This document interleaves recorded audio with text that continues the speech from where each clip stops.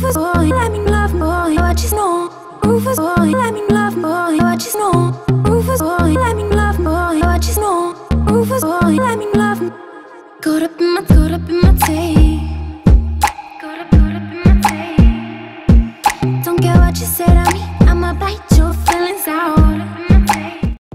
You will need a bowl, a brush, any conditioner of your choice, a hairbrush, a hair comb, Pravana Vivids in violet and pink, and also your phone to play any music, a plastic hair cap, and some gloves. So this is everything that you're going to need to create your lavender ombre, so let's get started. So first thing you want to do is shampoo and blow dry your hair. It will look something like this. Be sure not to condition your hair. This is really important just because of the products we will be using. It'll grab a whole lot better. Once you're done looking at yourself and how crazy you look, go ahead and just brush your hair out. Once you're all done with that, you're going to look something like this. So first we're going to apply our gloves.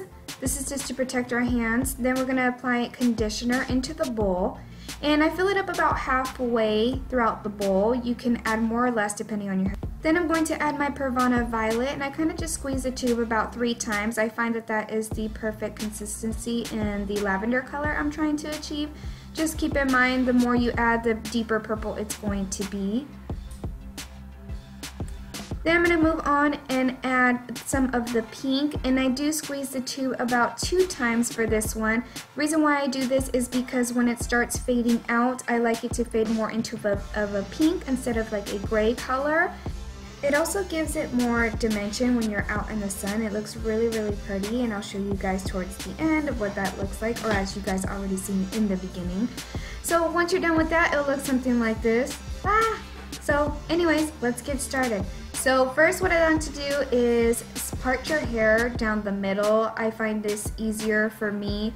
Even though I am a licensed professional, I kind of just, this is how I prefer to do it, but you guys can use clips to get your hair out the way. But I like to kind of just start off in the front. The reason why I do that is because I want it to be more pigmented and just more vibrant towards the front and kind of just fade out towards the back and the bottom. And you'll see what I mean in a second, but I kind of just do both sides, the top layer, and then I will go through and kind of do 3 sections. So I do like the left side, the right side, and then the back. Then I like to grab about 1/2 inch to 1 inch sections. This will just ensure the color saturation, which is really important when you're doing these kinds of colors because you don't want your hair to be spotty. You don't want any blonde kind of peeking through or anything like that. And I kind of just saturate it all, run my fingers through it, make sure it's all even. I run my brush through it. And once you have that section complete, you're moving on to the rest of your head. So 1 section down, or 1 piece down, and the rest to go. And I'm just going to do the same thing to that whole section of my head, and then I will move on to the other side. I will have this in regular time for you guys, but I will fast forward once I reach the other sections just because it is me doing the same thing. By the way, you guys, I do want to mention really quickly, if you are trying to achieve lavender hair, it is very, very important that you do it on previously bleached hair, or if you're naturally blonde, it needs to be to like a pale blonde level, if that makes any sense, or a level 10 or higher. If you guys are going to a professional, just, you know, I'm sure they will already know, but just let them know, hey, it has to be a level 10 or higher for a lavender or silver or any kind of pastel colors to kind of grab. It's just kind of the rule of thumb.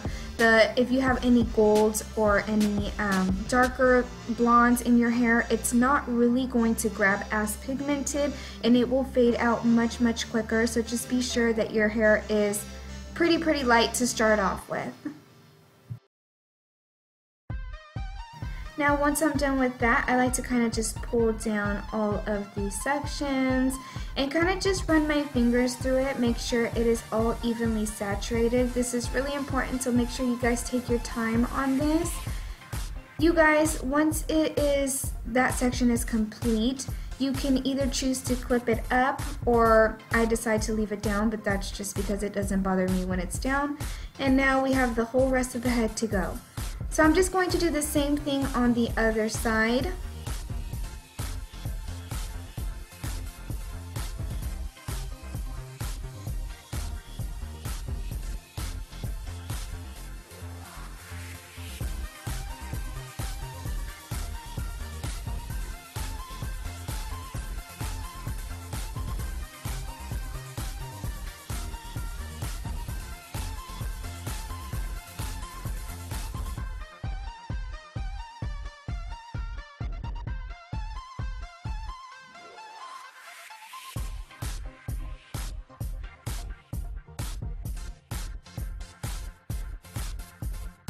Now this is how I do the back of my hair. You guys can do it into, you know, split that into 2 sections if you like, but I find like that's just an extra step for me, and I'm so used to doing my hair all the time, so it doesn't really bother me at all that I do it like this. But if it's easier for you guys, or you guys just want to make sure that it becomes that it comes out more even, then just go ahead and split that into 2 sections in the back if you prefer. And I'm kind of just doing the same thing. I'm just running my fingers through it as I apply, and then just go ahead and finish that off. Then you want to grab any wide tooth comb and just go ahead and start combing through your hair, and this is just to make sure everything is even and saturated completely.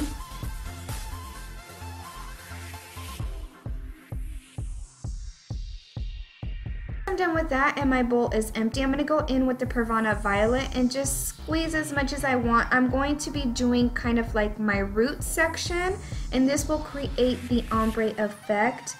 And just go ahead and place that on top of the lavender. This way it ensures that it won't be too dark. If you want more of a darker purple, then you can go ahead and just not put the lavender on that section beforehand, and you could just leave it dry and just brush it through again, just to kind of create that ombre, and so it's just more blended in, I guess you can say.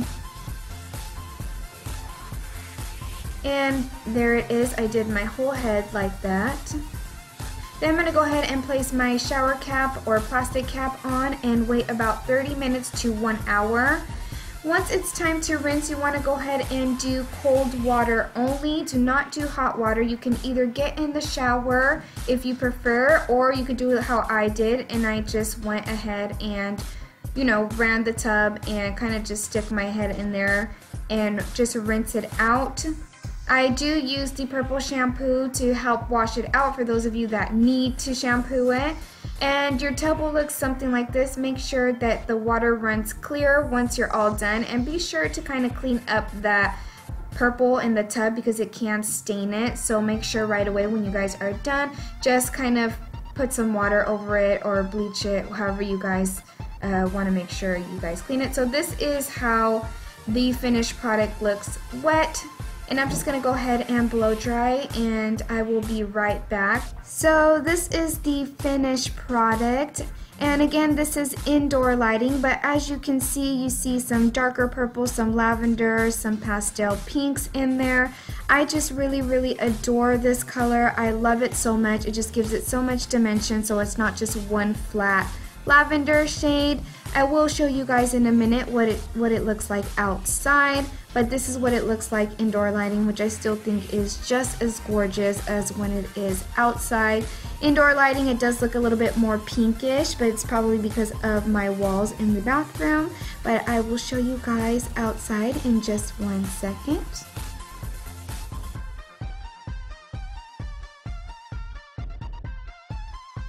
And this is what it looks like outside. Isn't it just a gorgeous lavender color? I just love this combination of all the colors that I use, and I hope you guys try it. If you guys do, go ahead and tag me on Instagram at Armani Amor. I would love to see what you guys do with this color and how it looks on you guys. I just think it's just such a perfect color for spring and summer. And don't forget, you guys, this color will look different in every single lighting, and that's kind of what I love about it. But anyways, thank you guys so much for watching. I hope you guys enjoyed. Don't forget to like, comment, and subscribe. Pretty please. And I'll see you guys in my next video. I love you guys. Bye.